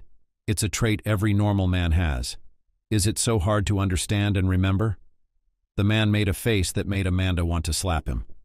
"Rick, let's not talk about normal. Tell me, why did you come back after 20 years? Did you really want to go back to your homeland?" Nostalgia is one of the reasons. But there was another reason why I left home. I found out my brother died, so I came to check on the inheritance. But I'm going to disappoint you. Ray made a will, and it's not in your favor, Rick said with a chuckle. Of course, the heir to all the wealth is you. The man spread his arms out as if he wanted to embrace the neighborhood. Amanda answered him in the same tone. Yes, I am. What do you have against it? Ray is my lawfully wedded husband, and he has a daughter. Rick took a step closer to her. Amanda, calm down. I have no claim to this place, even though my father built it. I'm here to visit my brother's grave. I believe today is the 9th day. Amanda felt her breath catch. No, it was yesterday. We mentioned Ray in private, but we didn't go to the cemetery. There's so much snow. You could drown. The man's come to his senses. Why are we standing on the doorstep? Come inside, where we can talk more comfortably. Amanda cautiously followed Rick, mentally marveling at his insolence, acting like a master. But out loud she asked, How did you get in the house? I have all the keys. Not all of them. I immediately realized that you changed the locks everywhere, and I remembered about our secret passage with Ray door to the basement. There's an old padlock. I always kept a spare key in the shed.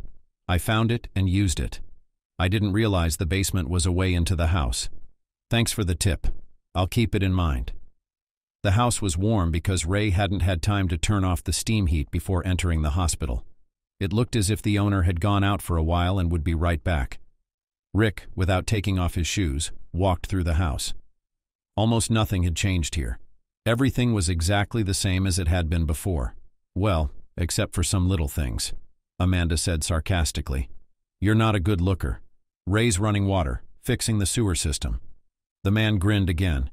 You make it sound like he did everything himself. That's exactly what he did. But you're the wife. Were you involved in all the changes too? No, I didn't. Ray and I were separated by then. Rick whistled. Wow. I didn't know that. So it didn't work out? Well, I knew that from the beginning when you guys went behind my back. Amanda started choking again out of indignation. How dare you say that? You're the one who dumped me and got away with it. Not a reply, not a word. If it wasn't for Ray. Unexpectedly, Amanda cried. The tears that had accumulated over 20 years flowed out of her eyes uncontrollably. Rick hadn't expected such a reaction and was shifting from foot to foot in confusion. Amanda was saying something to him, but her speech was incoherent, and the man didn't understand a word. He tried to reassure her, but she screamed, You better not come near me, and get out of here. I don't like being in the same room with you and breathing the same air. The man realized that the former lover said all this in a fever, and she needed time to calm down. He decided not to unnerve her and retired to the next room. Little by little, Amanda was coming to her senses. She was very ashamed of herself for snapping.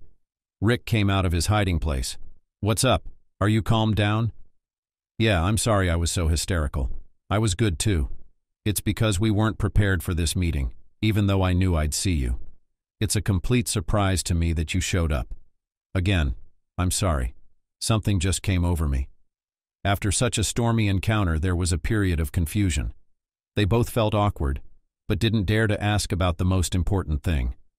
Finally, Rick asked to see where his brother was buried. Amanda breathed a sigh of relief. He was buried next to his parents. He'd asked for it. It was as if he sensed that he would soon leave this world. Amanda told her husband's brother about her last conversation with him. Let's not waste any time. Let's go to the cemetery. All right. Uh-huh. I just have to stop by the outpatient clinic first. I left my car there. I was afraid I'd get stuck off-road. There's such a nice woman who works there. I asked her to look after my car. Amanda smiled. That's Sophia, the nurse, and they know Ray. After all, I left home when I was 15, went to college, then the army. Then I met you, the woman asked. Rick, let's not dredge up the past. It's not worth it. You're probably right. After you two got married, I decided never to come back here again. I made a vow. Rick, I asked you to. All right, I won't say anything. They went to the cemetery together, and they were quiet by Ray's grave. On their way back to the village, Amanda suddenly asked, You said you came to visit after our wedding? But Ray didn't say anything to me. I was very angry and resentful of you. I didn't want to see you, so I sprung Ray on you and had a heart-to-heart talk with him. He called me a scumbag and told me not to show up again. That's basically what happened. Amanda didn't want to dig into the past anymore, so she started asking Rick about his current life. He was happy to tell her about his business and that he travels to interesting places every year. Amanda, you won't believe this, but I've seen the whole world already. I saw the first part when I went to sea, and now I spend money on my favorite hobby with pleasure. Amanda grinned. And how does your wife look at that kind of spending? He took his eyes away from the woman. So lively, so ruthless. Always trying to hit the sorest spot. I'm not married, Amanda. Tried it once and it didn't work. I have no desire to push my luck any further. Time flew by quickly as they talked. Amanda looked at her watch and gasped. I've got to go. Mira's coming home from school and I'm not home. Daughter? Yeah, Ray's daughter. He tried to start a family again, but he had no luck, raising his daughter on his own. Just before he died, he asked me to take care of her. The woman's voice trembled and Rick gently touched her arm. I'm sorry I hurt you again. But I didn't know Ray had a daughter. I thought you two had a child together. I have a daughter too, but she's an adult in medical school. She's 19. Amanda stared straight into his eyes, trying to see confusion or curiosity. But there was only longing in them. Rick didn't even notice how she specifically pointed out that she had a daughter. Amanda mentally scolded herself for the provocative answer and hurriedly bid the man farewell. She felt it was futile to continue communicating with Rick. Only later, already in the evening, she was overcome by such a longing that she cried into her pillow all night again. Why am I like this? Who needs my pride? Why didn't I tell him about my daughter? She had no answers to any of these questions. There was no hope that anything could change in her life, and that made her feel even sadder. The unexpected encounter with Amanda had turned Rick's mind upside down. When he'd headed here, he hadn't ruled out the possibility of a chance meeting with his first love, now his younger brother's widow. But what he hadn't expected was for the wires to suddenly short-circuit inside of him. After all, it had been so many years. He'd been with a lot of women since Amanda, and Rick always chose the bright and glamorous ladies. But none of them gave him the happiness that most men dream of. He has long chosen a life partner and married at 34 years old. But in the first months of life together, modest girl with a beautiful name, Dorothy turned into a pompous hydra, capable of only consuming, giving nothing in return. Dorothy loved parties, meetings with friends, and expensive restaurants. Although Rick's business gave a steady income and they were not poor, he immediately realized that his young wife would ruin him. About 2 years later, the man tried to gently set her straight. Dorothy, a young woman, and even married, does not have to go to restaurants every day. You could cook something delicious at home with your own hands, and we could have a memorable romantic evening for two. His wife gave him a condescending look. Rick, did you really just say that? Romantic evenings are for you-know-who? He smiled. For lovers, of course. Wrong answer. Evenings like that are for poverty-stricken startup guys. They're the only ones who can watch the candle burn endlessly and get stunned by cheap champagne. Rick was dumbfounded by that answer, and his wife continued to push her line. Rick, I didn't marry you to run around the apartment in a bathrobe and cook. Most women think that's normal. There's a reason they say a woman is the keeper of the home. Dorothy was angry. Rick, please don't talk about a woman's purpose in front of me again. I want to live for myself first, and then kids and housekeeping and everything else. Thank you. I've seen it all since I was a kid. That's why I decided to live a beautiful life first, and then I'll protect the home, Rick exclaimed. But I don't like this scheme, and I don't want you to go to the pubs with your friends and then sleep until noon. Then you'll have to find another wife. Rick didn't take his young wife's advice, but 3 years after the wedding, he sent her back to her parents. Surprisingly, his parents, about whom Dorothy had said unbeknownst to him, didn't even resent him. They only expressed regret that it had happened that way. They liked Rick, and they were glad that they had successfully settled their daughter. But their joy was short-lived. By the way, later it turned out that Dorothy's mother worked all her life as an elementary school teacher and has never been a slave, and her father ran a construction company. After a failed marriage, Rick decided never to tie himself to the family ties again. He was quite satisfied with a free relationship without any obligations. Only sometimes, especially in the evenings, something began to twinge under his heart, and an unpleasant inner voice gave disappointing predictions for the future. Sow and grow old alone, No children, no kitten.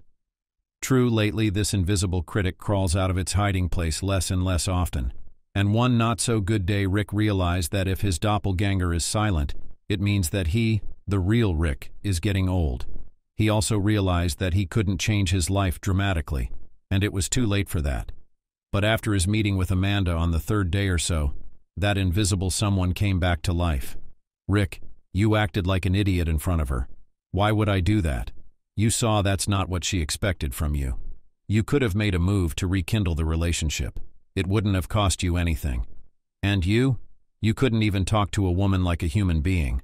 Of course, he tried to argue with his other self, but every match ended in his favor. One day, after a fight, Rick lost his temper. What am I supposed to do? I'm 45 years old, thank God. Another 5 years and I'll be celebrating my half-century anniversary. It's time to think about mortality, not about love. An inner voice asked me. Have you heard such an expression, without statute of limitations? It is applicable not only in law, but also in relationships. If love is real, it also has no statute of limitations. In short, the internal battle with himself had worn Rick down so much that he decided to make another trip to his childhood village. Amanda agonized for a week, and then decided that she would once again visit the house she had inherited. Perhaps deep down, she hoped to meet Rick there again. But even without the lyrical digression, any property, including those in the village, needed constant maintenance. That was why she had decided to go there with the girls to clean up and just relax. Contrary to the expectation that Katerina would wrinkle her nose, both girls happily accepted her plan. Mira ran around the house screaming, "Yay! I'll be able to pick up my toys and go visit Grandma Sophia." Katerina had more modest plans. Rolling her eyes, she said, "Oh, I'd better get some sleep, because I'm walking like a somnambulist, stumbling along. I can't wait for this study to be over. I can't imagine how some of the smart ones plan to go straight to university." "Amanda, you're getting worried? I remember that you also wanted to continue your studies." Katya stretched sweetly. "Life can change in a day.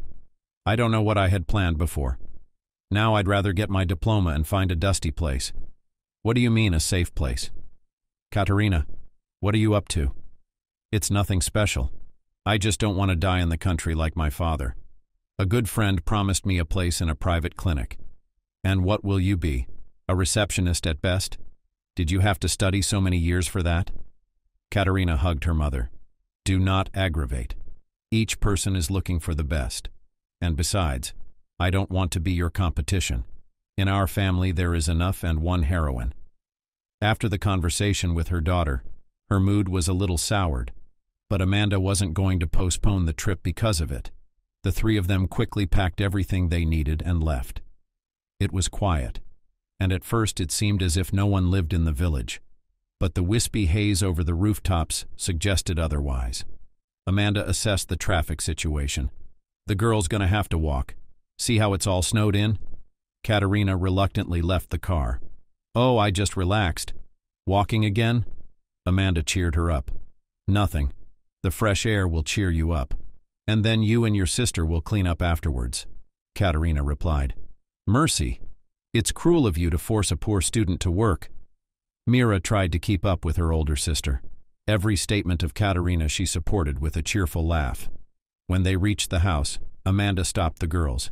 "Take your time. We need to look around." She walked along the fence, but this time there was no sign of an intruder. The woman exhaled with relief. "Everything seems to be okay, girls. We can go in." Mira was the first to skip into the house where nothing had changed. The girl immediately ran to her room. "I missed you." Amanda looked at her sadly, thinking the poor girl was homesick. She hugged the girl. "Mira, do you feel like coming back here?" The girl nodded her head. "I'd like that very much. But I can't live here alone. It is not proper for children to live without adults." They quickly cleaned up the house, and then it became clear that everyone was hungry. Mira rushed to the refrigerator. "We'll cook something now," but all the food stored in there had fallen into disrepair. The same picture was observed in the lockers. The situation was critical, Katerina said disappointedly. "It seems that today we have an unloading day. We'll have to go home." Amanda sighed. She would have to. "I'd rather not, though." To be honest, I'm a little apprehensive about driving in the evening, Mira suggested cheerfully. We should call Grandma Sophia and ask her for food. Or I could run over. She doesn't live far from here. Half an hour later, they were already sitting at the table, and Sophia was persistently serving them. And I knew there would be guests. I made cabbage pies this morning. Ray loved my baked goods, and I always gave him a treat. And now there's no one else to do it for. There was an oppressive silence in the room, but the hostess said cheerfully, "It's all right. They promised to send me a young paramedic soon. I've already met him. His name is Nicola. He's a good-looking fellow, a city boy himself, but he wants to work in the village." Amanda cast a fleeting glance at her daughter. "My Katerina, on the contrary, wants to stay in the city." The old woman took a closer look. "Is that Katerina?" "She is. She's all grown up now. And I remember her like this." Sophia showed the approximate height of the Katerina she remembered. "And you probably don't remember running to the outpatient clinic with your father?" "No, I don't remember that." Amanda could see that her daughter didn't like the older woman's questions. "Let's go home." "So, you've had your time." "Oh no, I'm having fun. You can die of boredom here in winter. There are almost only old people left. We've recently been told that the store will be closed. We'll have to run to your village for groceries." Sophia complained about the boring life for another 5 minutes, and the guests had to listen to these complaints out of respect. They were about to go to bed when suspicious noises were heard in the yard. Amanda gingerly pulled back the curtain. Oh my God, who the hell was that in the middle of the night? "Girls, who was the last person to come in?" Katerina nodded at her sister. "Mira, did you close the door?" "Katerina, go check. What strangers are heading our way?" The girl rushed to the door, but uninvited guests ahead of her. "Hello to you in the house." "You weren't expecting us, but we came." 2 people rushed into the house. The woman was short and sloppily dressed. The man, on the contrary, looked quite respectable. Only his unusual manner of speaking cut the ear. Without asking permission, he threw off his coat and rubbed his hands together. "What are we doing? Let's set the table since we have guests came." Everything that was happening did not give the hostess a chance to regain her senses. Katerina, too, was in a state of shock. Only little Mira said sternly, "Guests are guests when they are called. And we didn't invite anyone. This is someone else's house. Go away." The man wanted to pat the girl on the cheek. "No, chicken. This isn't someone else's house. If you talk to Uncle Gil like that, he's going to get mad at you." "Well, what are we doing?" Sarah and I stopped from afar. The man turned to his companion. "Sarah, which one is your daughter?" The woman giggled, then pointed uncertainly at Mira. "That one, I think." Before Amanda knew it, the guest had picked Mira up in his arms and was spinning her around the house. "Rejoice, child of nature. Your mommy is back, and I'll be your daddy now." Katerina's voice sounded very loud. "Come on, dear guests, get out of here." The girl opened the front door, but the imposters were in no hurry to leave the house. Suddenly, Sarah spoke up. "I don't understand. What's going on and why are you calling the shots here? This is my common-law husband's house. He's a paramedic." Amanda could tell from the woman's speech that she'd had a little too much to drink. Katerina whispered to her mother, "We should call the police." "Katerina, what police? Have you forgotten where you are?" While Amanda and her eldest daughter tried to escort the guests out, Mira ran outside. She started screaming in the street. "Help! We're being robbed." It's well known that unexpected action is sometimes much more effective than a well-developed plan. Hearing the girls' screams, the criminal duo hurried out of the house, but the alarm signal given by Mira was heard by concerned neighbors, who rushed to the house of the paramedic. At the peak moment, a huge car pulled up to the gathering place, eliciting an exclamation of delight from Mira. "Wow, what a cool car." Rick stepped out of the car. He looked at everyone in surprise. "Are you guys having a party?" Katerina looked at the newcomer with disbelief. "Sort of. Some guests have left, now others have arrived. Uncle, do you want to stay in this house too?" Rick looked at the girl, then at Amanda, who was staring at him. The man didn't have time to answer the provocative question. Amanda beat him to it. "Katerina, this is Ray's own brother and your father." This confession was said quite loudly and made everyone present stunned. But Rick was the most confused. "Amanda, Is this a joke? The woman grinned. Is this kind of thing a joke? Katerina is your own daughter. If you don't believe me, you can take a test. Don't think we're making a claim. I just can't keep it all inside of me anymore. This news stunned Katerina as much as Rick. The girl looked at the strange man, and it seemed to her that everything was happening in a dream. Only one felt quite comfortable. She was glad that the ugly aunt who called her mom was gone. The girl thought, I'd rather ask Aunt Amanda to adopt me or I'll live with my grandparents. When the passion settled down a bit, everyone walked into the house. The girls realized that the adults needed to talk, and they quietly hid in the room where Mira's nursery used to be. Amanda was afraid to look into Rick's eyes. She was already repenting for revealing her biggest secret in front of everyone. I guess you weren't prepared for this turn, he wheezed uneasily. To be honest, I was. But why am I only finding out now that I have a daughter? Why didn't you tell me before? When, Rick? You went to sea and I never heard from you. It took me a month to realize we were having a baby. I kept hoping you'd come back. I waited for you, but you never showed up. So I told Ray everything. And he asked me to marry him. I didn't have time to think about it. I didn't want my child to be fingered as illegitimate. The man wrapped his arms around his head. Oh my God. Who would have thought this would happen? I couldn't get in touch with you and my parents. Our ship was arrested in a Polish port and we were held there for 2 months. We weren't even allowed to go down the gangway. If it hadn't been for the help of our embassy, we would have starved to death. And then I come home and find out my fiancé's already married. I almost killed Ray. Amanda cried quietly. Oh my God, just one accident, but so many broken lives. And the worst part is there's no going back. You shouldn't say that. Do you really believe that we met by chance? No, it was fate. She tried to correct all our mistakes. Now the main thing is not to lose what we've regained. They sat by the window for a long time, sharing their innermost thoughts with each other. And now that they were 20 years apart, they both wanted to warm each other's hearts. He gently stroked her hand. Amanda, I want to tell you. She put her finger to his lips. Don't say anything. Don't say anything now. Let our hearts be at least a little calmer. The girls looked out of the room out of curiosity and hid themselves again. Katerina said, Let's not disturb them. I have a feeling that we'll make a friendly family.